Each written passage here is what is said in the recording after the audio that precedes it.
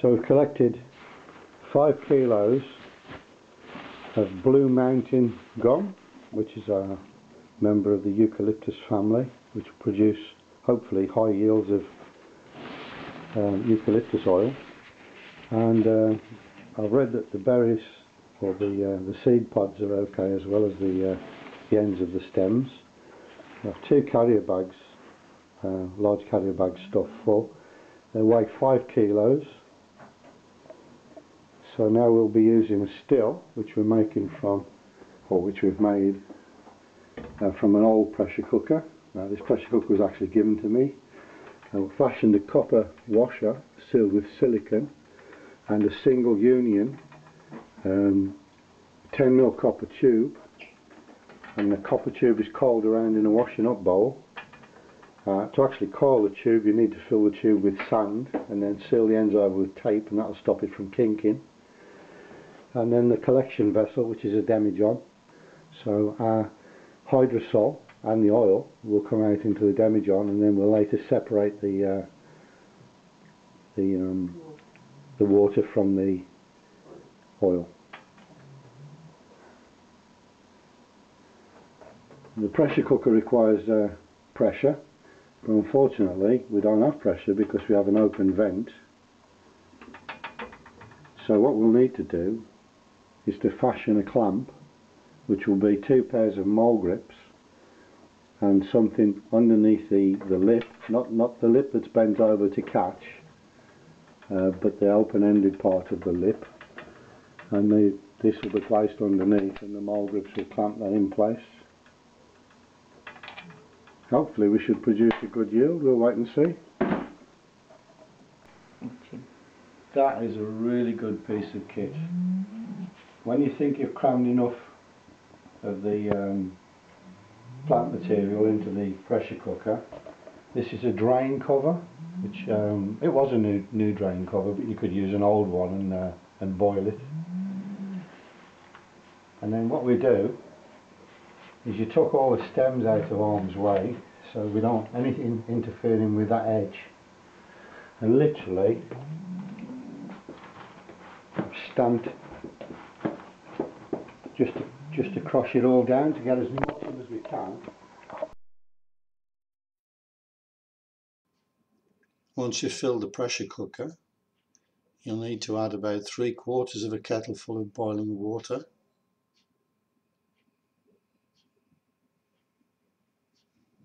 This will be returned back to the gas and brought back up to the boil, and then down onto a simmer. Once simmering on a very low gas, it should take about 1 hour and 30 minutes to complete a batch. You need to be careful to make sure that there are no twigs and no leaves that could interfere with the seal of the pressure cooker.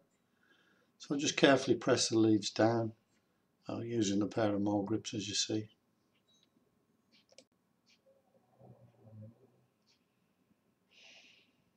Now we need to fit the pressure cooker lid.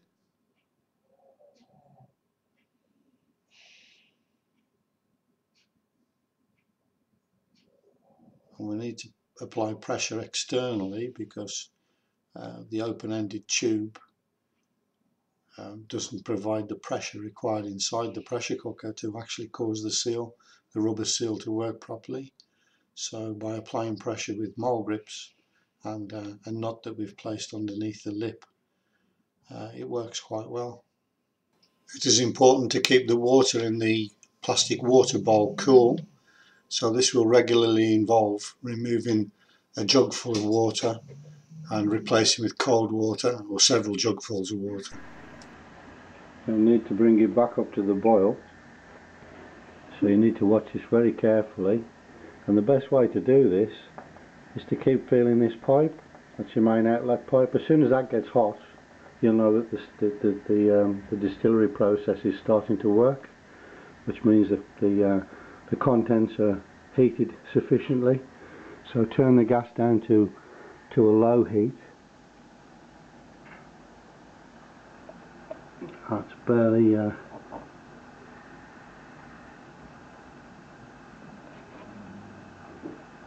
light. And now we'll have to wait for the process to take effect. What we'll see is the hydrosol coming out of the end of the tube. The hydrosol just means a mixture of oil and water.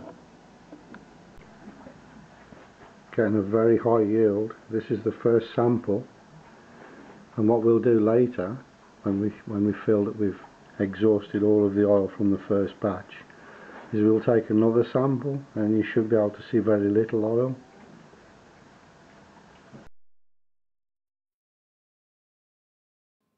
Regularly take samples.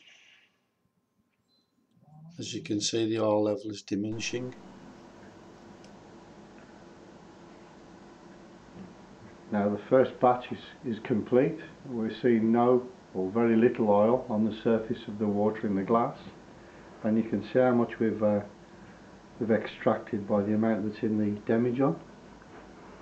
So ready for a new batch. Having decanted or siphoned off the water from underneath, so just using a simple tube, we've siphoned off all of the water which we've saved, and we've left behind some water, and this was literally filled with oil, but a bit on the brown side, so there was some sediment in it. So what I've done, I've added a small funnel with a little bit of kitchen roll, and now I'm just carefully pouring the bottle into there to filter off the brown residue. And if you have a look in the bottom of the bottle I'm pouring into,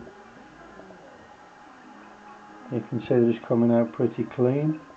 Now once we've left it stand and let it settle out, say for a week or so, this will be crystal clear. So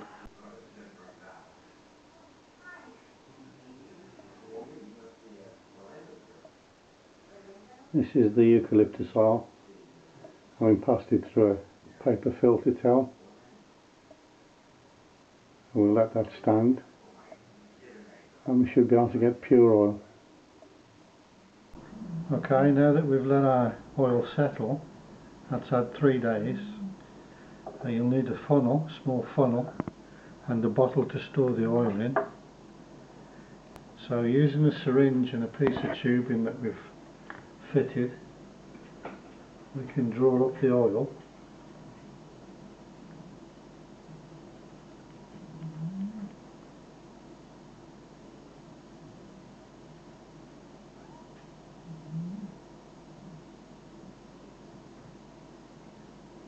It's a very good yield.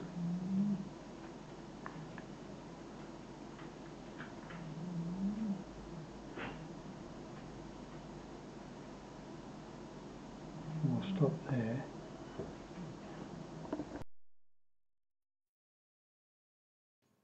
The oil that we're showing separating is actually lavender oil from an earlier distillation. This is shown on another video, so do find time to watch it. And also another video, the first one we made, shows how the still is produced, how to coil the copper tubing, also worthy of a watch.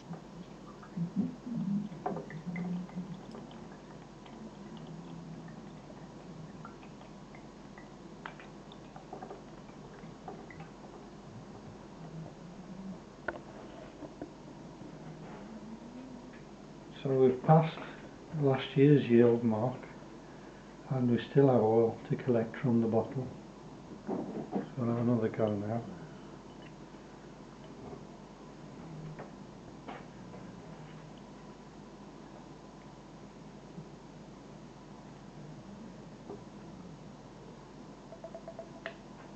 Don't worry about sucking any sediment up.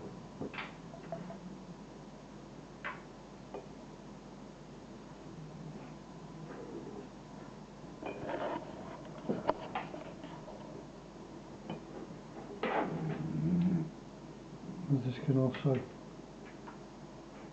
be ejected from the bottom.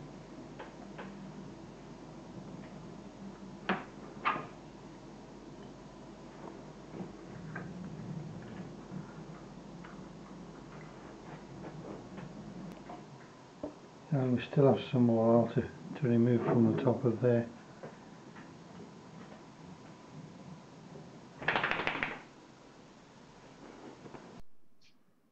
Cheers, hope you've enjoyed watching the video.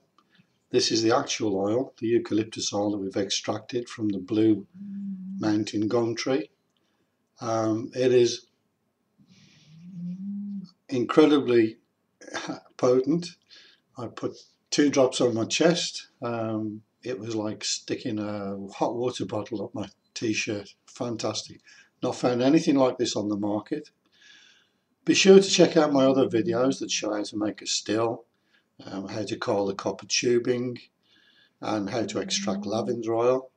But also check out my website, which is inclinedbedtherapy.com. So that's inclinedbedtherapy.com. You'll find that research, which has taken 20 years of my life, absolutely fascinating. Have a great day. Thank you.